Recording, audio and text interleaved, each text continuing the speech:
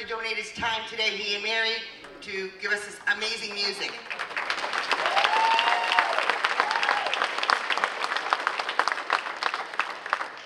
And let's welcome our Marines from Fort Devens, 25th Marine Regiment.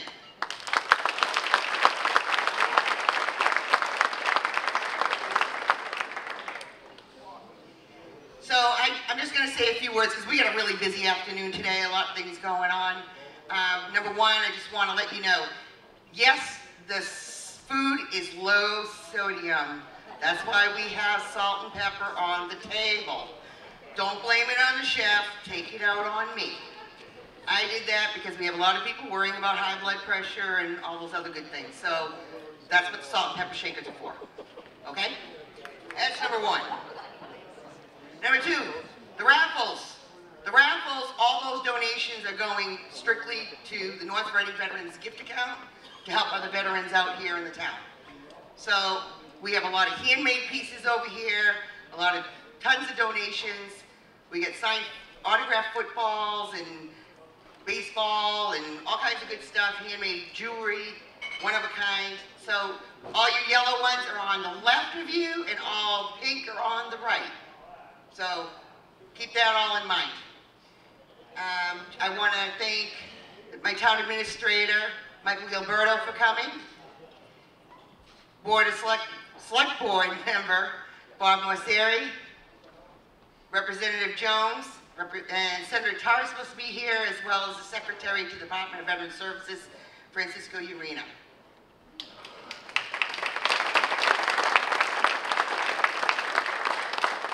And let's give a huge applaud for our Lynn English ROTC Marine Corps cadets under the direction of Captain Castanetti and Sergeant Major Oswald.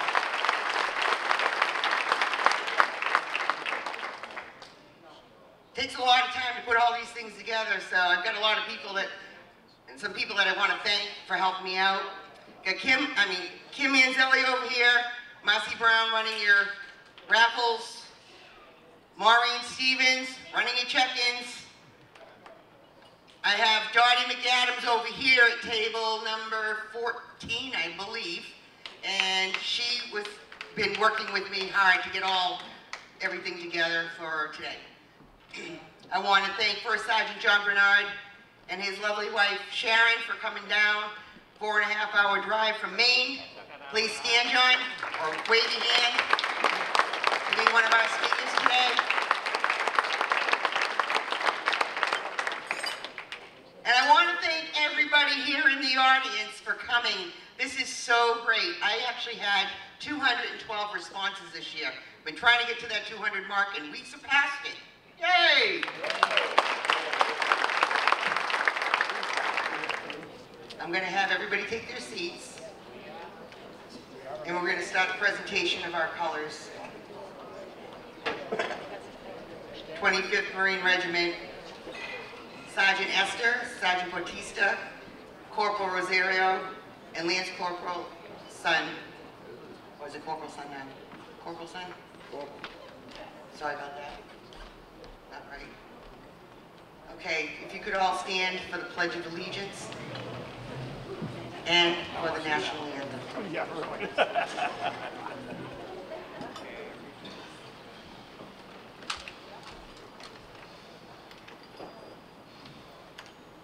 I pledge allegiance to the flag of the United States of America, to the republic for which it stands, one nation, under God, indivisible, with liberty and justice for all. Please remain standing for the national anthem. All right, ladies and gentlemen, here today to sing our national anthem, we have Karen Mullen. Karen has a husband who is an Iraq combat veteran out of the 82nd Airborne. Please give her a round of applause as she makes her way to the dance floor.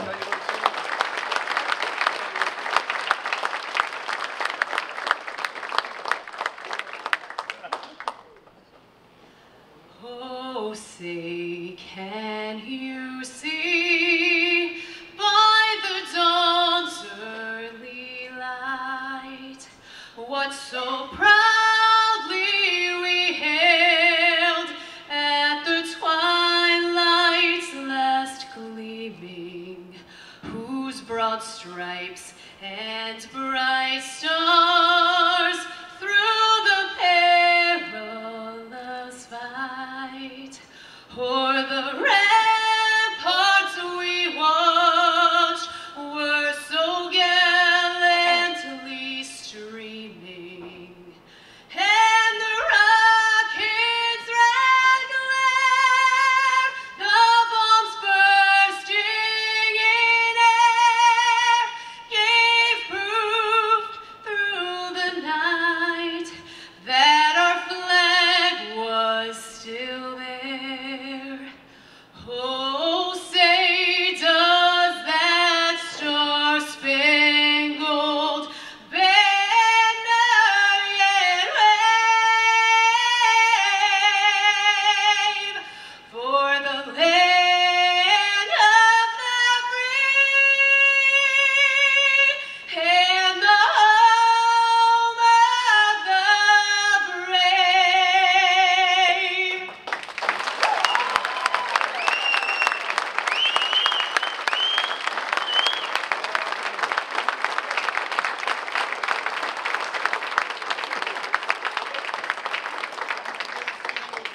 While they, 25th Marines, please remain standing while they retire. Can't hear you, so. Can't hear you, so.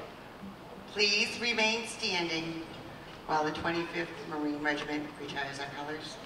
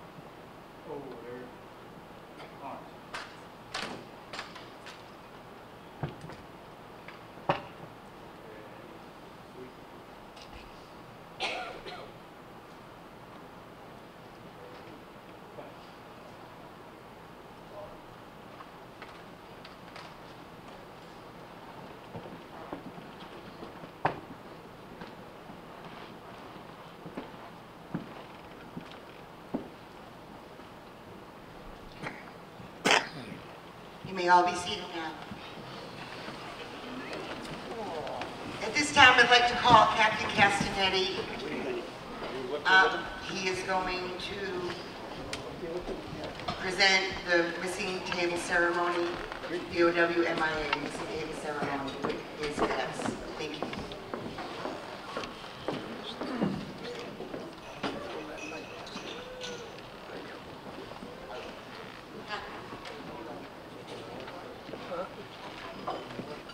Good afternoon, everybody.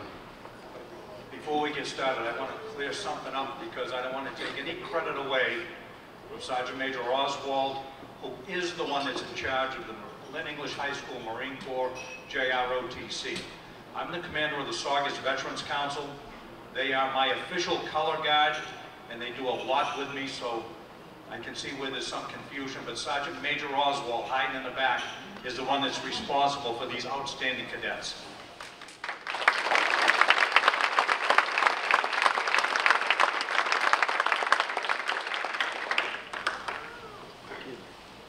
It was 100 years ago, in the spring of 1918, on the battlefields of France.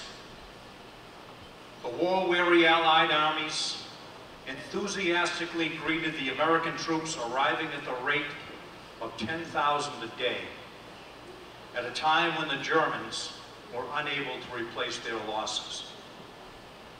The Americans won a victory at Cantigny, then again in defensive stands at Chateau Thierry and Belleau Wood. The Americans helped the British Empire and the French and the Portuguese forces defeat and turn back the final German offensive from March to July of 1918. And most importantly, the Americans played a role in the Allied final offensive, the 100 Days Offensive of August to November. However, many American commanders used the same flawed tactics which the British, French, Germans and others had abandoned early in the war. And so many American offensives were not particularly effective. Pershing continued to commit troops to these full frontal attacks, resulting in high casualties against experienced veteran German and Austrian-Hungarian units. Nevertheless, the infusion of new and fresh U.S. troops greatly strengthened the Allies' strategic position and boosted morale. The Allies achieved victory over Germany on November 11th, 1918, after German morale had collapsed both at home and on the battlefield. Today, 100 years after the end of the war to end all wars, let us remember the 7,470 soldiers, sailors, and Marines from World War I who never returned.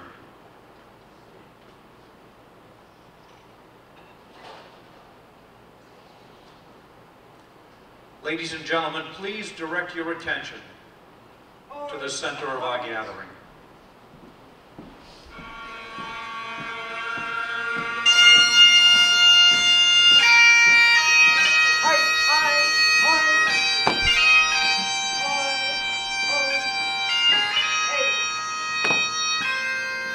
You may have noticed the table set before you. It is filled with symbolism, and I will explain. The table is set for our prisoners of war and those missing in action from all wars. They are not with us today. Their chairs are empty, but saved for their hope to return. Let us remember their absence. Let us remember the United States Air Force, honored by Cadet Furman.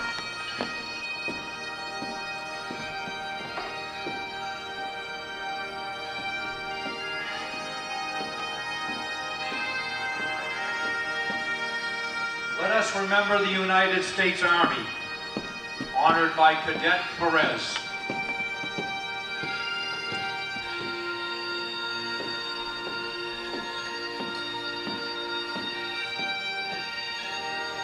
Let us remember the United States Navy, honored by Cadet Tran.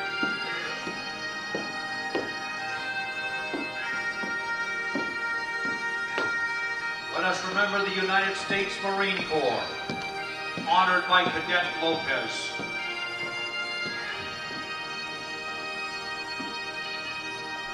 And let us remember the United States Coast Guard, honored by Cadet Generazzo.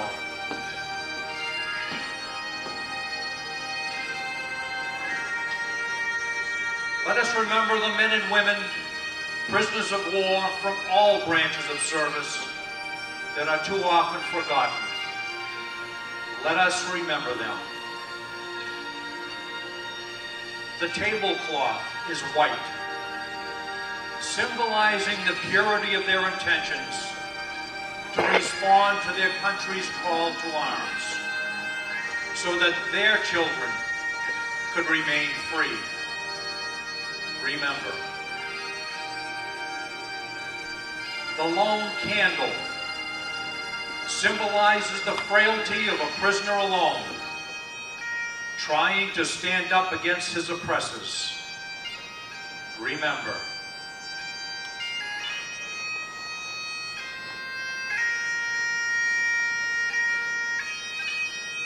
The single rose reminds us of the loved ones and families of our comrades in arms who keep the faith and await their return. Remember. A slice of lemon is on the bread plate to remind us of their bitter fate if we do not bring them home. Remember.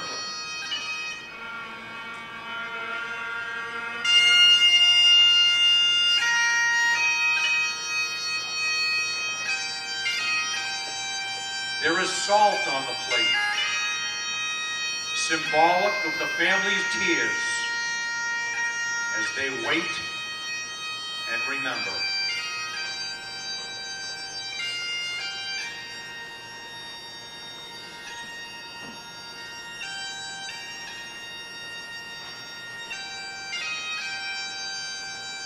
The glasses are inverted. They cannot toast with us tonight, maybe tomorrow, if we remember. The red, white, and blue ribbon is tied to the flower vase by a yellow ribbon that was worn by thousands who awaited their return. Remember. The faded picture on the table is a reminder that they are missed very much and are remembered by their families. Remember. As we look upon this empty table, do not remember ghosts from the past. Remember our comrades.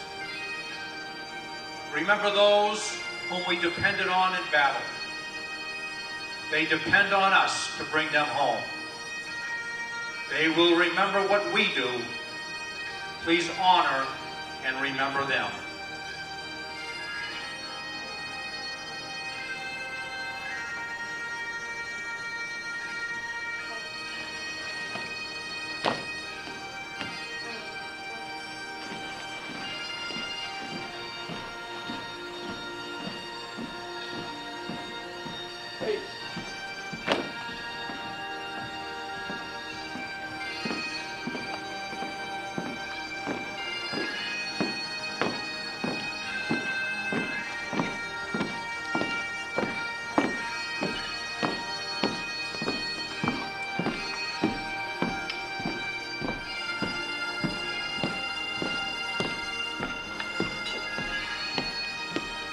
Cadet Tavares extinguishes this candle. Let us transfer its flame to our hearts and remember. Thank you.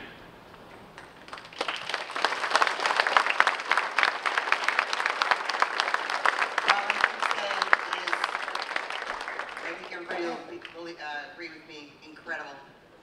Let's give them another round of applause.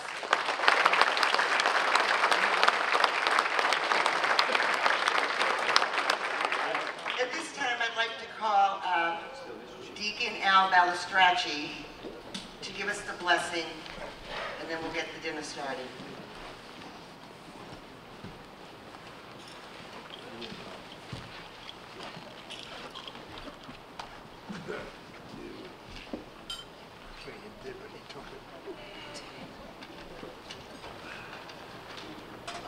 Heavenly Father, we thank you for the many gifts that you give us. Those who we recognize so readily. Those who we many times forget. Those we too often take for granted. We ask you to help us to keep open to the love that you place in our lives and strengthen us in that love so that we may share it with all around us. We thank you as well for instilling in us the desire to enjoy life as well as the impulse to call upon your name. Today we're reminded of the great heritage of all of our uniformed services. We thank you for the dignity this occasion provides us and for the bonds which unite us together. As we share in this Veterans Annual Dinner, we pray that wisdom might be granted to everyone, that we might remain faithful to our calling. We ask your special blessing on the President, upon our military leaders, on Congress, and all in positions of authority. And now, Father, as we recognize you as the source of all of our blessings, we give you thanks for this meal. May we use this occasion to enrich our lives in mutual fellowship, drawing always nearer to you. And so we say, bless us, O Lord, and these thy gifts which we are about to receive. Amen. Amen. Thank Thank you, Deacon. The ladies up the front. Mo, Marcy, Kim. Gonna take a seat and eat? They're so dedicated. Okay, so they're gonna start bringing out the salads, and I believe the rolls and all that good stuff, and we're gonna start eating. And then we'll go on to some of our guest speakers. Enjoy your meal.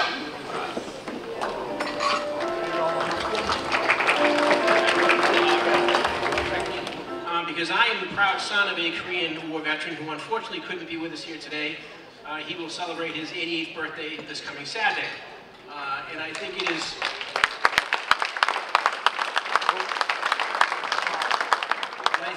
is wonderful that this today is focused on our Korean veterans, obviously all our veterans, but our Korean veterans in particular today, in that oftentimes it is referred to as the forgotten war. But recent events have made it clear that it is not a forgotten war. Just recently this summer, the remains of 55 heroes were brought to Hawaii for identification. In just the past few days, 2 of those heroes were identified and returned, and will be returned to their families and to their home states for internment and recognition. And that is an important task that we as a country owe to our veterans, to each and every one. Obviously, we celebrate those that came home. We remember those that did not come home. But we have an abiding duty each and every day to make sure that we account for each and every one of those men and women who served our country in battlefields far from our homeland. And I'm proud to have been able to go to that ceremony. I'm proud to have the POW MIA flag, the first one that was in the State House outside my office, and the chair that recognized those servicemen and women who were still missing in action. And that we as a country and a Commonwealth, each and every day, will take steps towards repatriation, identification, and recognition of our veterans and those that paid the ultimate sacrifice. And just as importantly, I'm very proud to live in a Commonwealth that each and every year works towards passing and moving forward legislation that recognizes that veterans come home and many times have needs. And that we need to be about helping and recognizing those veterans who come home and their families, oftentimes, who find themselves in difficult straits. And I want to say that Susan does a fantastic job working with the veterans in our community and surrounding communities to make sure that they get the services they need in interacting either with town government or with state government. And it's a privilege to work with Senator Bruce Tarr, again, Susan, to make sure that our veterans each and every day are recognized for their service and their sacrifice. And the families of veterans, they pay a price too. For time away from family, sometimes they pay with a loved one that never returns. And we need to recognize the service and sacrifice of those families. So it's an honor to be here today with you, to share this meal, to enjoy the afternoon as our first full day of fall gets underway. And I want to thank Susan for all that she does. Thanks again, Susan.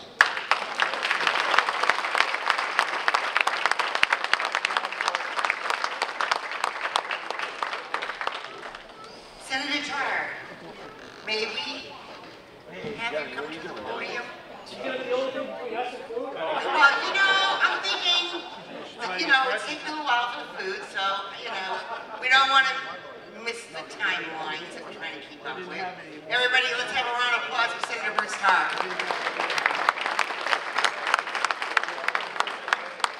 Well, thank you very much, Susan, I think. And I think what she's asking for actually is a bit of a filibuster so we can allow the kitchen crew to have a little bit more time. And I'll try to do my best to resist the temptation to engage in a filibuster, but nonetheless, to share with you just a couple of thoughts. And the first of them is, it is always a real pleasure to follow my friend and colleague, Minority Leader Brad Jones, at the microphone. He is a constant champion for our veterans and the needs and things that they should be supported within the State House. And it's always a pleasure to be with him, and it's a pleasure to be here with you. And I think we should offer another round of applause to someone else who makes it her daily work to support the veterans of the Commonwealth, and that is Susan Magner. Let's give her a round of applause.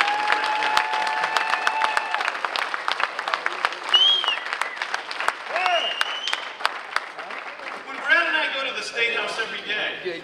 We go to a place where there are legislators who, to a person, are engaged in the belief that we should do everything in our power to support the men and women who have served our country and made sacrifice on so many occasions, and their families.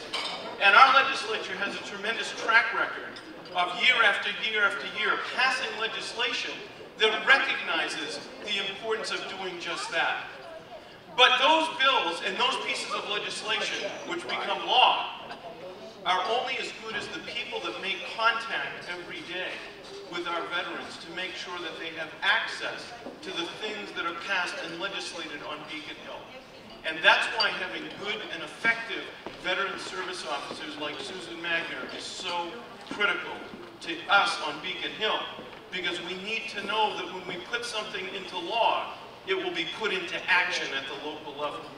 And the person responsible for that at the state level actually just walked into the room, our good friend and veteran, Secretary Francisco Urena, who is a vocal and passionate and effective advocate at the state level as well, for making sure that our veterans get the support that they earn and that they deserve and that they need.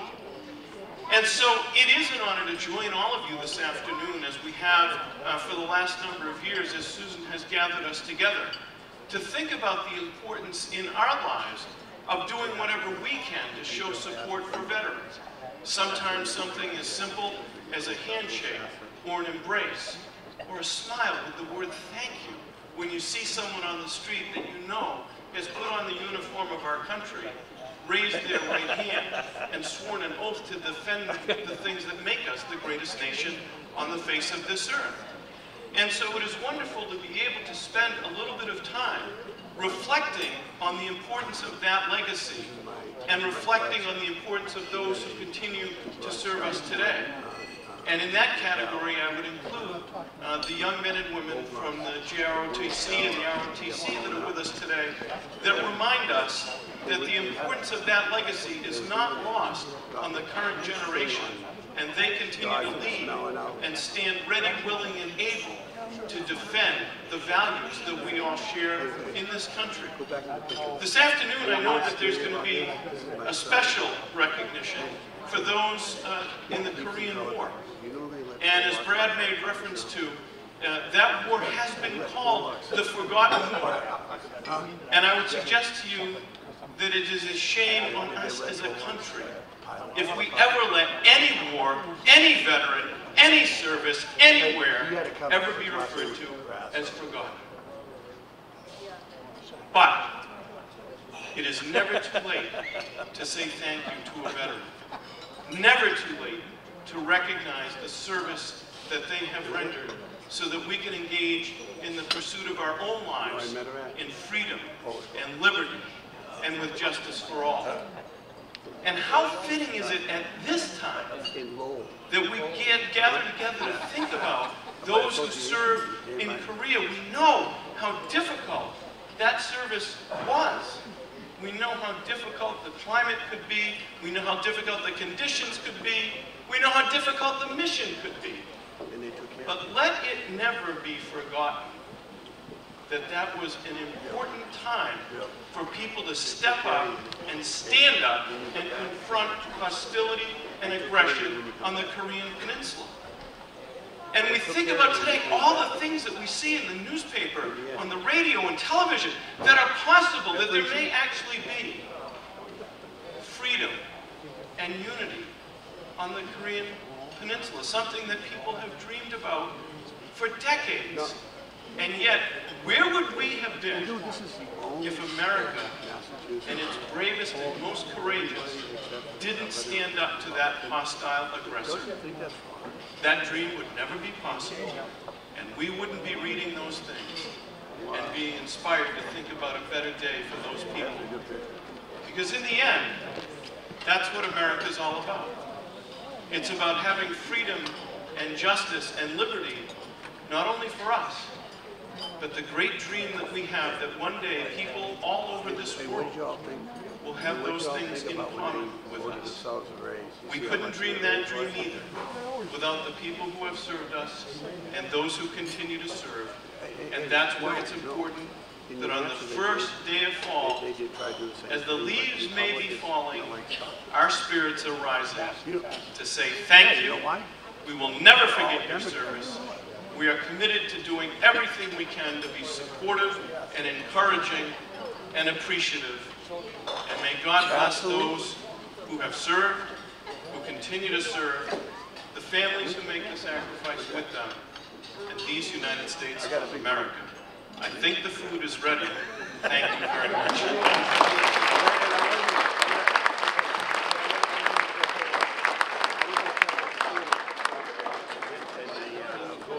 Now that was perfect filling. Dinner's on its way. Enjoy. He served in the Gulf War as a scout sniper, working closely with the British and other foreign intelligence agencies. He trained and taught in the jungles of Southeast Asia, deserts of the Middle East, as well as the Arctic Circle in Norway.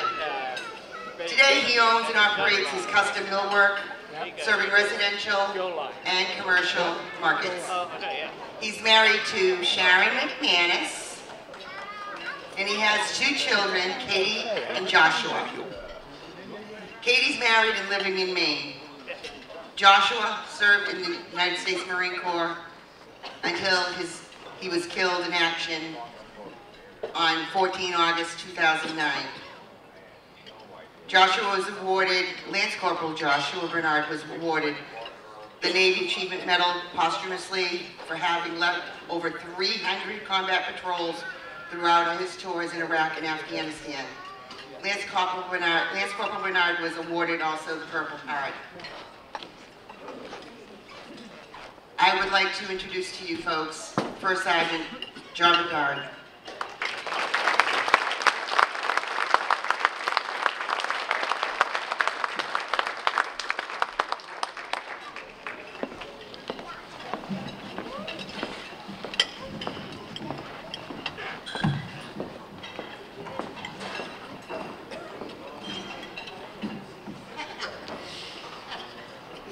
For the height.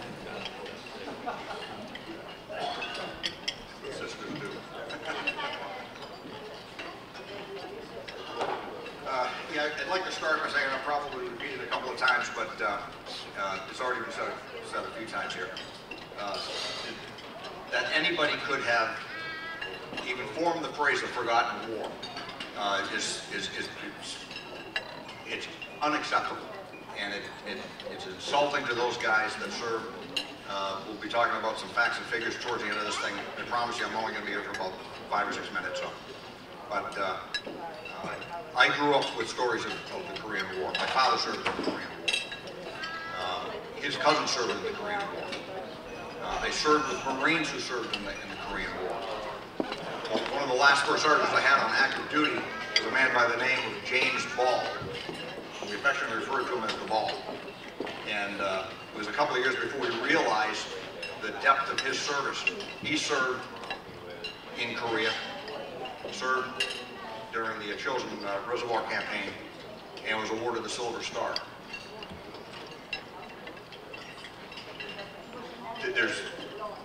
There is no other war, I don't think, that has followed me throughout my entire life to the same extent that the Korean War did. World War II was before me. The Korean War was really the beginning of my life. And so I understood a lot about it. I studied certainly the Chosin Reservoir campaign, which we'll talk about in a minute, because the story about the Chosin Reservoir campaign really typifies the war. And it is something that most Marines hear about, and a lot of the names that became famous from that campaign are names that we hold very dear to our hearts as Marines. Now I know there's a few Korean War vets here. Could you just put your hands up if not stand up, please?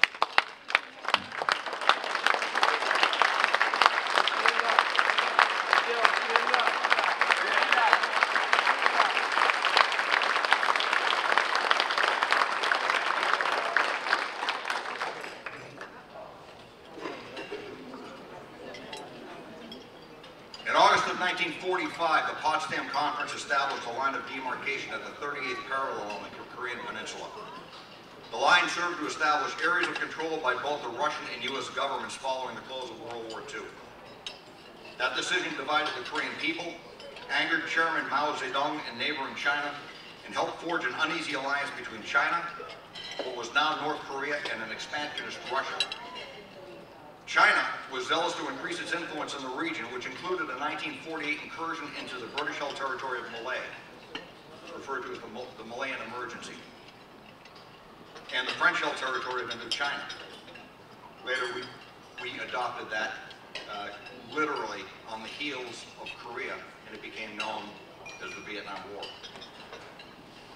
Russia, for its part, was still seeking a warm water seaport as it had its entire existence, and had become the great opportunist of the post-World War II realignment, and agreed to support North Korea and China as a way to achieve that age-old goal. And so it was that the relative calm following the signing of the surrender aboard the deck of the USS Missouri on September 2nd, 1945, was shattered with the preparatory fires from North Korean artillery, followed by an invasion by some 100,000 North Korean troops crossing the 38th parallel on June 25th, 1950. Within days, the UN had issued Resolution 83, authorizing the use of force by member states as they coalesced and came to the aid of South Korea. By September, the UN reinforced South Korean army had been pushed south to the port city of Busan, with the remnants of that 100,000 North Korean force pounding away at what was now called the Busan perimeter. In an attempt to thwart the efforts of the invaders, a decision was made to cut off the North Korean invasion force with an amphibious landing at Incheon, which caused the North Korean force to splinter and retreat, liberating Seoul and the beleaguered UN coalition. What followed is some of the most intense battle scenarios ever encountered in modern warfare, which are recounted in history books and military academies, and which shine attention on the names of men who are to this day lauded as the finest warriors this nation ever produced. And there is no single battle in the entire war that is quite as storied as the Battle of the Chosin Reservoir. The regrouped UN force, made up largely of U.S. Army and Marine Corps ground troops and close air support, exploited the gains made at Incheon and pushed north to the Yalu River on the Chinese border. Intelligence had been telling General MacArthur for quite some time that Chinese regulars were massing on the border and preparing for an incursion into Korea. But MacArthur was not convinced and discounted the reports out of hand as they pushed forward with their effort to trap the North Korean forces in a classic pincer maneuver at the southern head of the Taebaek mountain range that runs north-south through the peninsula like a spine. This plan placed the 8th Army on the offense, moving north on the west side of the Taebaek mountain range, and the 7th Army Division on the east side of the Chosin Reservoir, and the Marine Corps' 1st Division making its way north along the east side of the Taebaek mountain range, having just made an amphibious landing at Wonsan. The plan was simple. Pre-position the 8th Army and swing the 1st Marine Division into position to their east near Haegaruri on the south of the reservoir, and catch the withering North Korean force in between. The 7th Army Division would serve to prevent stragglers of the North Korean force from escaping. What MacArthur did not count on was the very thing he had been warned of, as an estimated 50,000 Chinese poured across the border and assaulted the 8th Army. The attack was so overwhelming it forced the 8th Army into full retreat.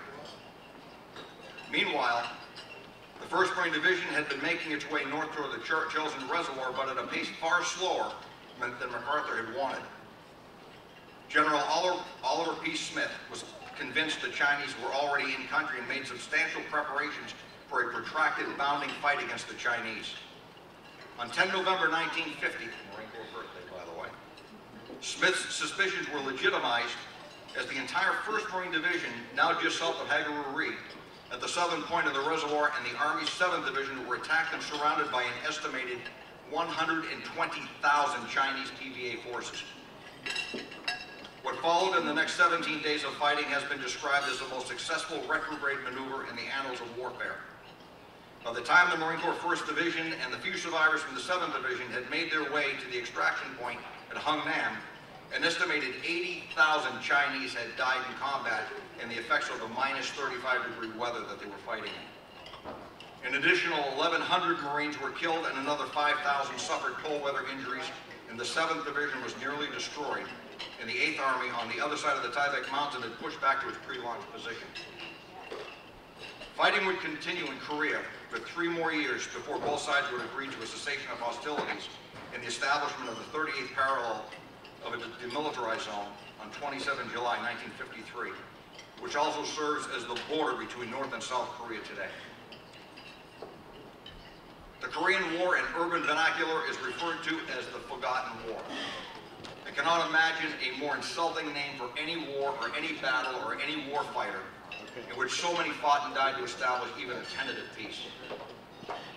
By the end of the Korean War, the death toll is recorded this way. U.S. casualties, 36,574. Wounded, 103,284. Medals of Honor, U.S. Air Force, 4. U.S. Army, 92. U.S. Marine Corps, 42. U.S. Navy, 7. I just want to impress the point. They don't hand out the Medal of Honor for stubbing your toe. The Medal of Honor is the highest award that any man or woman would ever receive in this nation in combat. And you've got nearly 135 medals that were awarded during this very short war.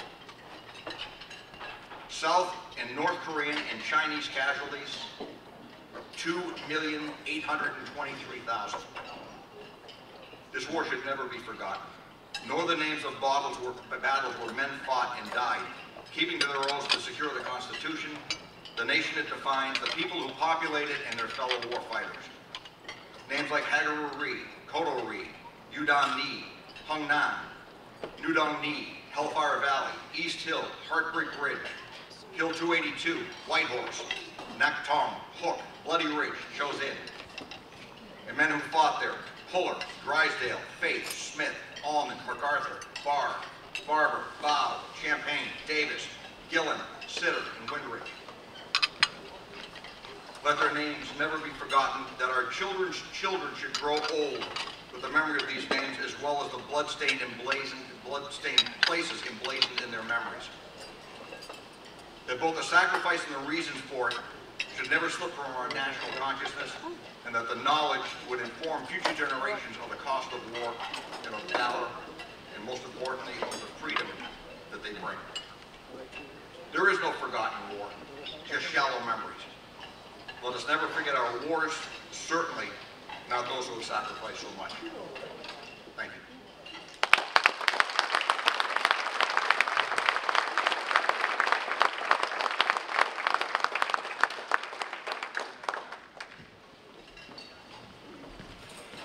Thank you, Brother John.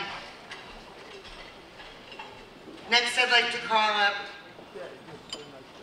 Secretary to the Department of Veteran Services, Francisco Urena. Francisco Urena was sworn in as Secretary of the Department of Veteran Services by Governor Charlie Baker on February 6, 2015.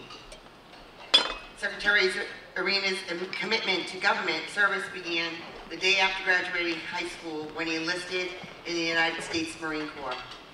In the span of 8 years of honorable service, his duties included diplomatic security with the Department of State at 2 American embassies, American Embassy Damascus in Syria and American Embassy, I'm gonna mess up this name, Bishkek.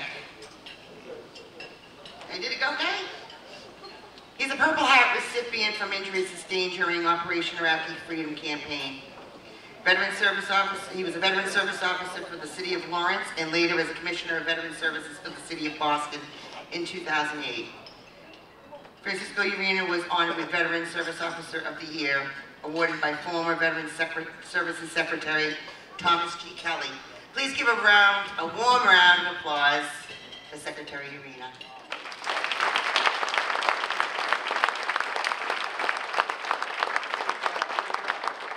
Thank you, Susan, and let's give a round of applause to Susan and the rest of the members of the committee that placed this great event together.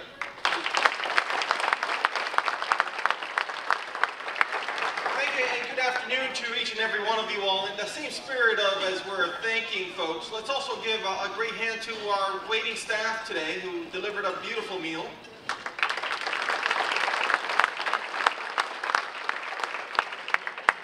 to our colleagues in the legislature, to Senator Tarr and to Representative Jones, thank you for your commitment to our veterans. I think you both captured that beautifully in your remarks. On behalf of our Governor Charlie Baker, Lieutenant Governor Polito, and 365,000 veterans who call Massachusetts home, it is a true privilege to lead this department, a leader among our nation in the way and the manner in which we deliver the benefits and services.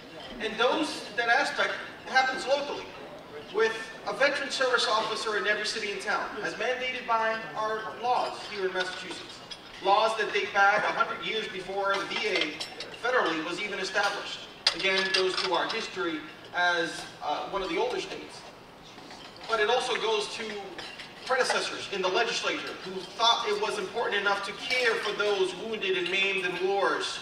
Wars such as that of the Revolution, the French and Indian War, before our country was established, to ensure that the widows who were left behind were not burdened by that loss any more than the loss of their husbands at the time.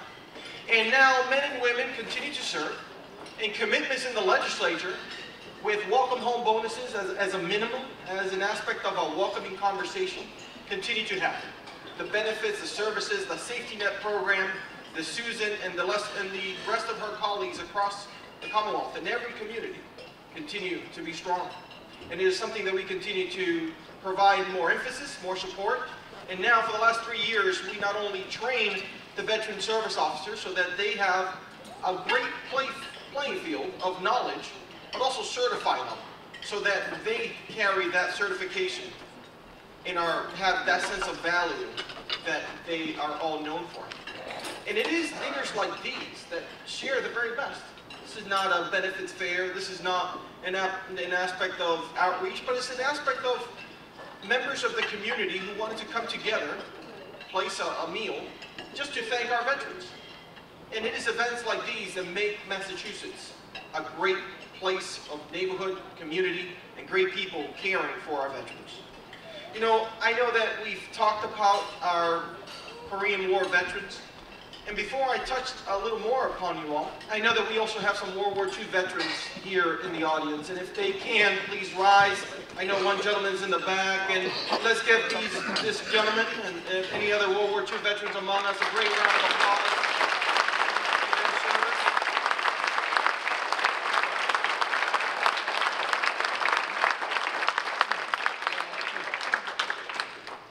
And to our Vietnam and our Korean War veterans, you know, when both of your generations came home, our country did not give you the ticker tape parades that our World War II veterans received.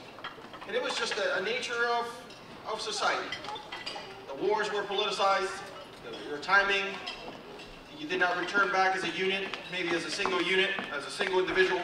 And so to our Korean and our Vietnam veterans, today and every day, let me tell you, thank you and welcome home. And let's give you a great round of applause for our appreciation for your service.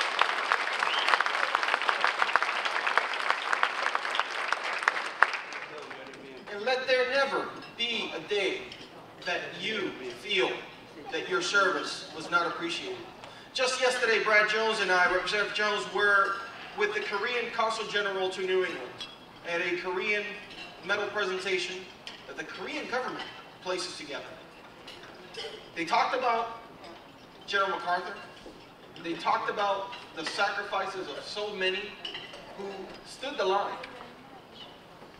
And each American who served in Korea is revered as a national hero in Korea because your sacrifices continue to ensure that the liberties that the Republic of Korea has is attested to your sacrifice and those that did not make it home. So to our Korean War veterans here today, thank you. To our Vietnam veterans, thank you for your passion and perseverance of returning back into an aspect when our society was perhaps not ready.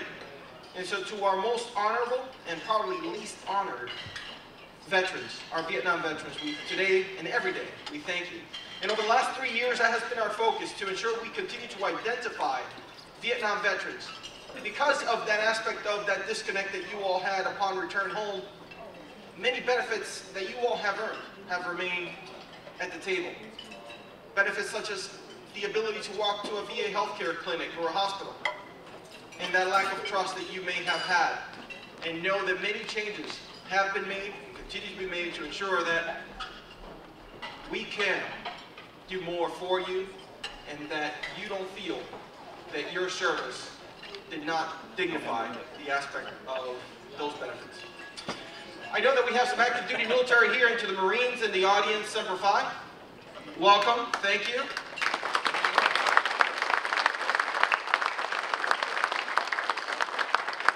Whether you are in uniform or not, I know there's a couple of Marines here on leave, one specifically I saw.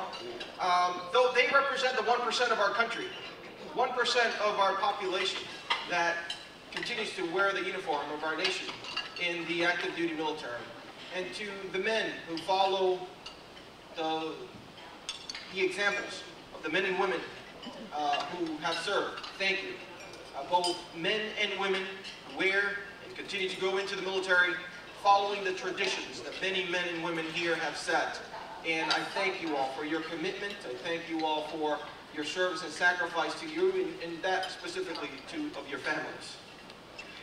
And finally, let me leave you with a sense of focus that our administration has on behalf of Governor Baker and Lieutenant Governor Polito to continue to focus on the constant outreach that we owe all of our populations of veterans. The aspect of access into communities, the aspect of trust that veterans need to continue to have, and that aspect happens locally. And I can't tell you enough of what our veteran service officers do. They go out of their way. It's not just a 9-to-5 job on Monday through Friday. Here we are on a Sunday. And that focus is something that veteran service officers have a passion for. But these offices are not just for veterans. See, if you haven't served and you want to make a commitment and you want to be able to help, knock on the door of a veteran service officer, place a call. There is an opportunity for you to give back. There is an opportunity for you to get involved. It is not just a Veterans Day or Memorial Day ceremony, specifically to our youth, service projects, opportunities for volunteering, that sense of connection between those who served and those who haven't still exists, and it exists locally with the offices of Veteran Services. And more importantly, to those who are here from Lynn English High School, our JROTC unit, who happen to be the youngest crew here today, I want to make a quick social experiment. And I know that our Korean War veterans are here.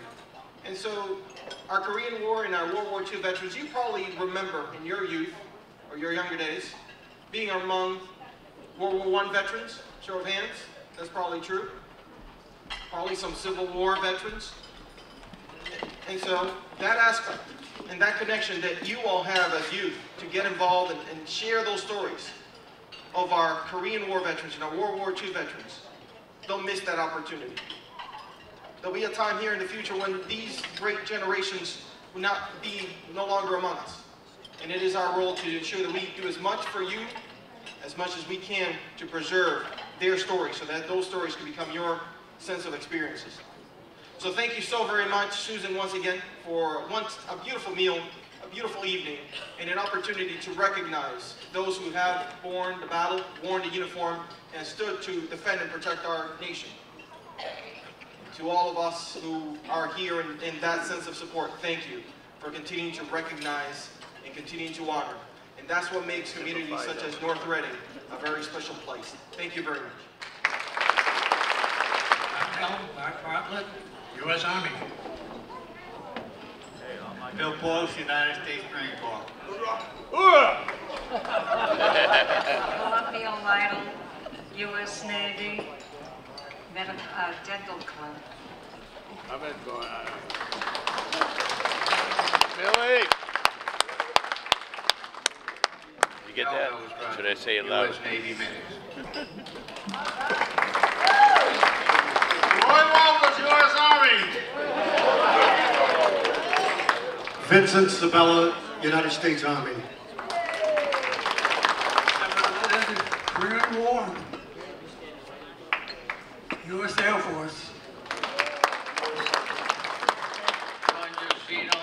Infantry, Army career. Hey, this is a lot more than 4 Hall, events. U.S. Naval Air.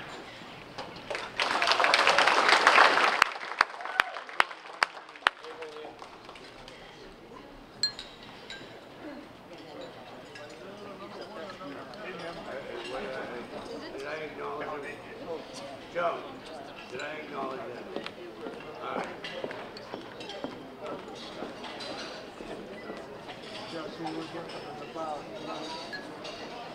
Hey, let me ask you guys, immigration service cannot be permanently stationed in Korea.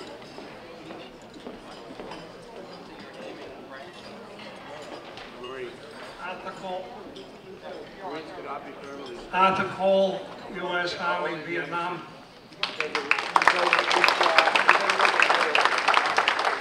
Rich Stratton, U.S. Marine Corps.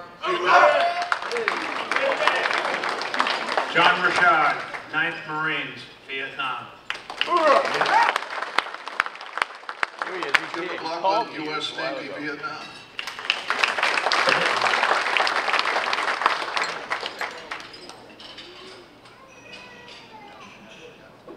Okay, so I had something specially designed up for all of you because we wanted to honor you today, and I wanted you to have something as a little memento from us to you. So with that, I'm going to ask all our guest speakers and our hosts to please hand out each of you a bag.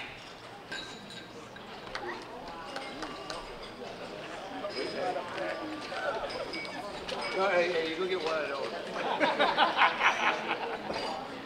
What's that? Did everybody get one?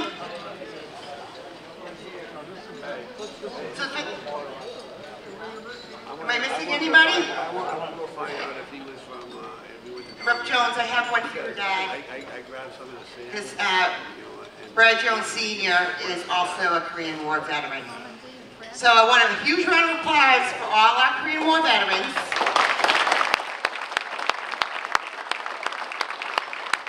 We're going to figure a way to get a photo op in here. So let's figure a way to get a photo op. Well, I guess we're going to put the standing female right up front and center, man. Oh, baby.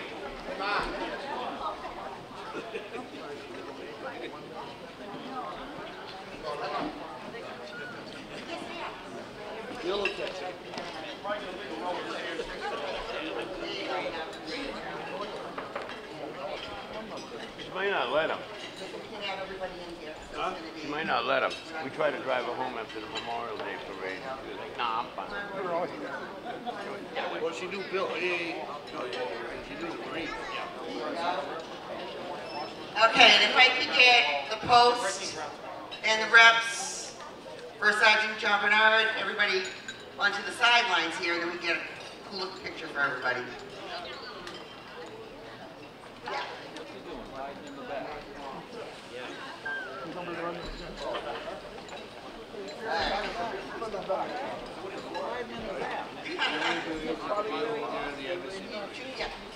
They go over there for operation, but they can't be permanently stationed because of that armistice.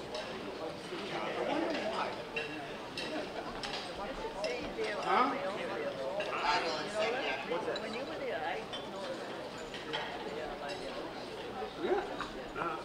Well, will you tell him to move to the front row? Hey, Bill, move up. Come on in.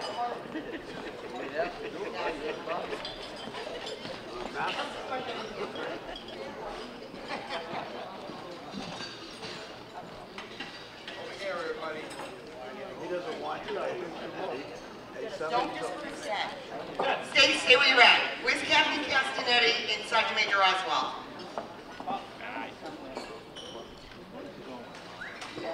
When I want a photo op with you too.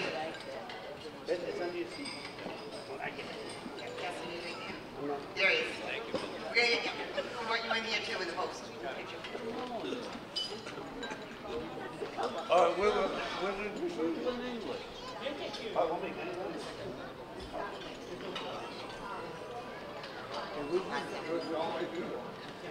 Thank you all again. Another nice round of applause. Thank you all. Appreciate it.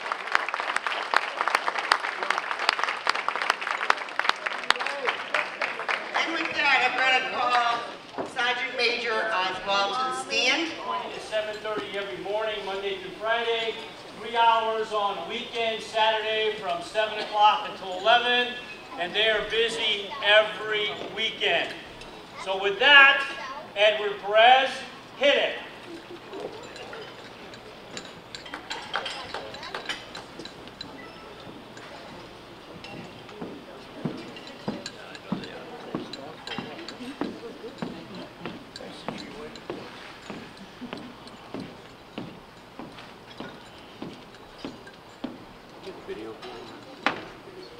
Bulldogs, report. Over, up.